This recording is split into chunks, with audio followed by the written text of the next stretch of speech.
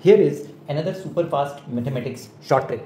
Suppose there is a rectangle whose length is being decreased by 5% and the width is being increased by 10%.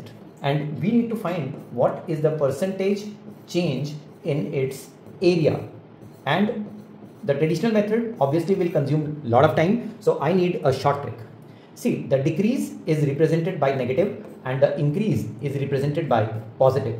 So if I take this decrease, which is -5, and increase by +10, so -5 plus 10, and then add the product of -5 and 10 and divide it by 100, you will get the net percentage change in the area of this rectangle. So what does this become? -5 plus 10 is 5, plus minus is minus, and 5 times 10 is 50, 50 divided by 100 is half, that is 0.5. So what is the answer? It is positive 4.5, right? And therefore 4.5% increase in the area will result as a result of change in these dimensions.